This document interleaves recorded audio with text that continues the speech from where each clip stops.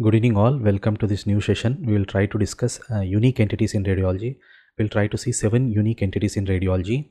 Coming to the first case, you can see there is diffuse paraseptal emphysematous changes in the upper lobes, and also you can see UAP pattern in the lower lobes, where you can see fibrosis with honeycombing in the lower lobes. So this was a smoker presenting with cough and breathlessness. So whenever you see emphysematous changes in upper lobes with UAP pattern or honeycombing pattern with fibrosis in the lower lobes, definitely suspect combined pulmonary fibrosis and emphysema. So what is this entity called? Combined pulmonary fibrosis or emphysema, or CPFE. So we'll try to see two different cases. This is the first case. You can see there is paraseptal emphysematous changes in the upper lobes and also UAP pattern in the right middle lobe, left lingular segment, and in bilateral lower lobes. So this is one case.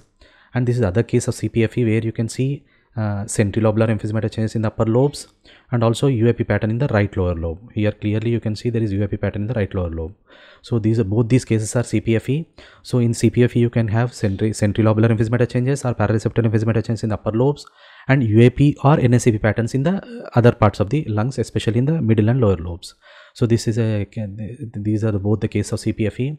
Thanks to Dr. Tamim Bhatt sir, who is one of the best in teaching HRCT in lung. I will try to introduce his cases in my subsequent lectures. Next, so combined pulmonary fibrosis and emphysema. This is commonly seen in smokers with history of COPD. So these are commonly misdiagnosed as COPD. HRCT is the best modality for diagnosing CPFE changes, and pulmonary arterial hypertension is very high in CPFE. And along with pulmonary arterial hypertension, lung cancers and even lung injuries are common. So remember, combined pulmonary fibrosis and emphysema. Next case, you can see this is a young male presenting with swelling in the arm. You can see there is a well circumscribed lesion in the subcutaneous plane. The lesion is iso-intense to muscle on T1 weighted images, hyper-intense on star images, and also showing avid enhancement on post-contrast sequences. So this whenever you see well-defined circumscribed lesions, encapsulated lesions in the subcutaneous plane with iso-intense to the muscle, no infiltration to the deep muscle tissues, hyper-intense on T2 and star, showing avid enhancement, and sometimes you can see feeding vessels like this extending into the lesion, definitely suspect Dermatofibrosarcoma protuberans. So what is this called? Dermatofibrosarcoma protuberans, or DFSP, which is very uncommon lesion. I have already discussed the imaging findings. Common differentials can be soft tissue neoplasms, metastatic lymphoma. Local recurrence is very high after excision. One of the variant is fibrosarcomatous variant of Dermatofibrosarcoma protuberans, which is aggressive and has a higher tendency of recurrence. These more rarely metastases, but if they metastasize, they can metastasize to lungs more than lymph nodes. So remember, Dermatofibrosarcoma protuberans. Next case, this is a pregnant patient came for routine antenatal screening. You can see the placenta is thickened with multiple cystic spaces. So here also you can see the placenta is enlarged in size, placentomegaly is there, and along with multiple cystic spaces, and you can also see a fetus. So whenever you see imaging features like this, definitely suspect two entities should be suspected. One is placental mesenchymal dysplasia, other one is complete identiform mole with coexistent fetus. So what is this placental mesenchymal dysplasia? This placental mesenchymal dysplasia is a very rare benign condition where you have multiple bunch of grape-like vesicles which resembles molar pregnancy. Associations can be fetal liver cyst or vascular malformations, and even Beckwith-Widman syndrome. So the placenta will be thickened with multiple cystic spaces. They may show vascularity or may not show vascularity. Most common differentials can be considered hydropic degeneration of placenta, completely hydatiform mole with coexistent fetus, chorioangioma, subchorionic hematoma, and even placental infarcts or spontaneous abortion with hydropic changes. MRA helps in differentiating PMD from CHMCF because PMD will be presenting as multiple cystic lesions in the placenta, whereas CHMCF will present as multiple cystic lesions located within an extra fetal sac other than the placenta. So remember, placental mesenchymal dysplasia. Thanks to Dr. Srivastava sir for contributing this case. Next case, this patient presented with seizures. You can see there is a patchy restricted diffusion area in the right periventricular deviate matter in the subcortical white matter of right frontal lobe. There are multiple tiny cystic lucencies which are hyperintense on T2. They are not suppressed on flare. Here also you can see there are multiple clusters of tiny cystic lucencies. There is no significant enhancement on IV contrast, and sometimes choline peaks can be seen. So whenever you see multiple tiny cystic bubbly lucencies which are hyperintense on T2, not suppressed on flare, predominantly seen in subcortical white matter, one of the common differential you can consider multinodular and vacuolating neuronal tumors. This is called MVNT. So what is this MVNT? MVNT is a rare tumor which presents as bubbly indolent subcortical tumors. Its common location is temporal lobe. Sometimes it may present in cerebellum. If it presents in cerebellum, it is called MVNT plus. And these are considered as one of the glioneural neuronal tumors in current 2021 WHO classification. CT, they may present as low attenuation lesions in the subcortical white matter, whereas MR, we have already seen the differential imaging features. Differential diagnosis can be DNET. DNET mostly appears as a cortical tumor rather than subcortical tumor, often has a bright flare rim sign. Other differentials can be focal cortical dysplasia, prominent VR spaces are Rich-Robin spaces, gangliocytoma, and encephalomalacia and gliosis.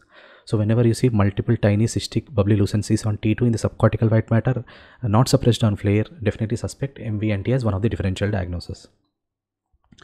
Next case, you can see this patient was a known case of a brain tumor which was irradiated previously.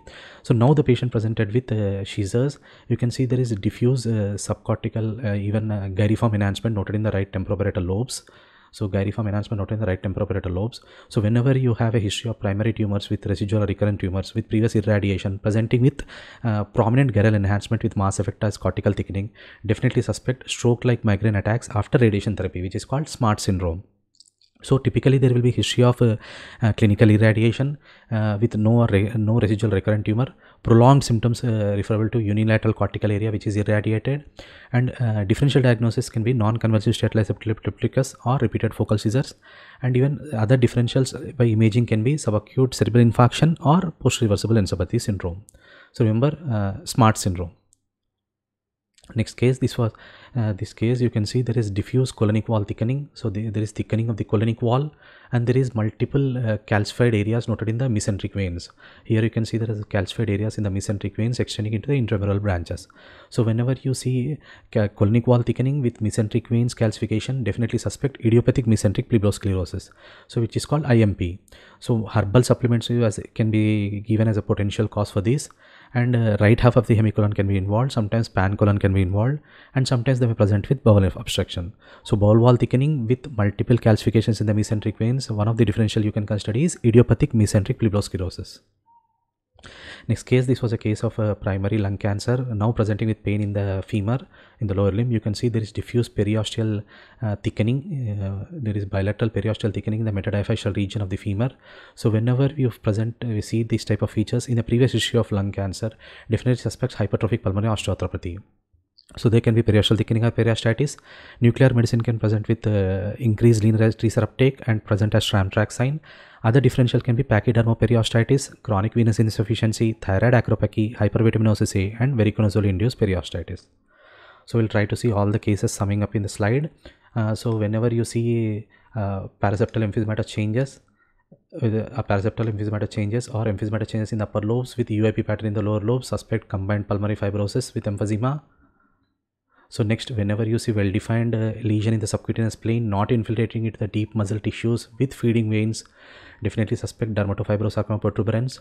Whenever you see placenta thickened with multiple cystic spaces resemble grape-like vesicles and mimicking molar pregnancy, suspect placental mesenchymal dysplasia.